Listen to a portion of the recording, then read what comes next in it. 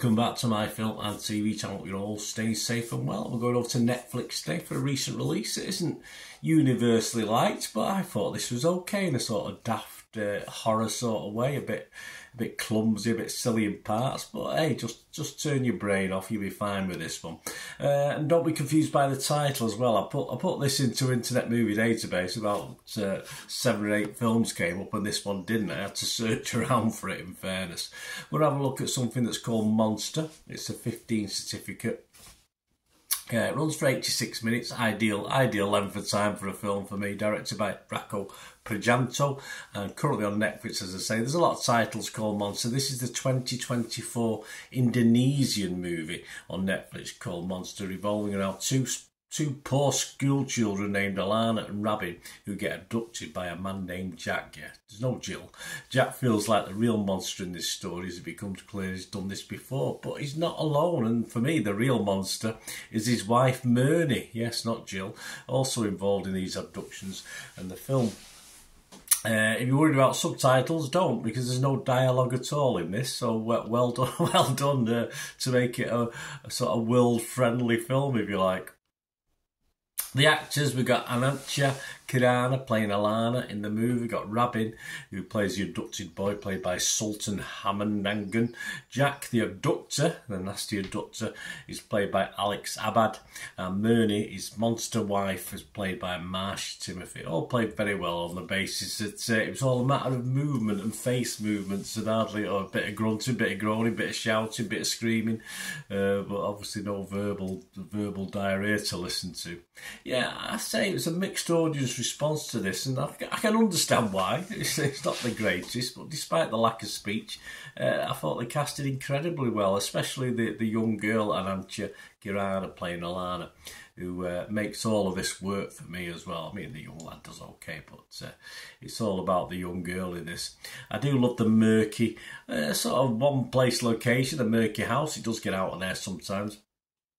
And it is a film, as I said, you have to disengage all gears in your brain, but it has enough jeopardy and silliness to keep you watching right to the end. And as it says, at 80 odd minutes, hey, who can complain?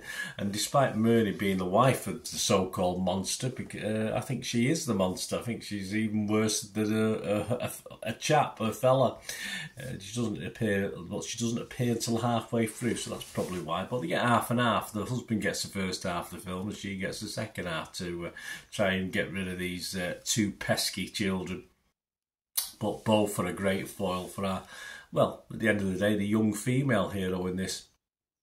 Yeah, as I said, fine runtime, simple plot, of course it is, edgy, daft, funny, not one that will live long in the memory, but I enjoyed the watch. Well worth the effort, guys. You don't expect too much, and you'll be reasonably happy. I'll be fresh on Rotten Tomatoes. I'll be positive on Metacritic. I'm going to give it a 6 out of 10. And if we go over Internet Movie Database, they don't like it. Nope, 262 scores and reviews. I'm recording this on the 19th of May 2024.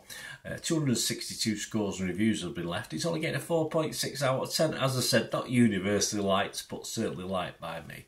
So let me know what you think, guys. As I say, it's just a throwaway horror, if you like, and say silly, but hey, some of the best horrors aren't they, in fairness.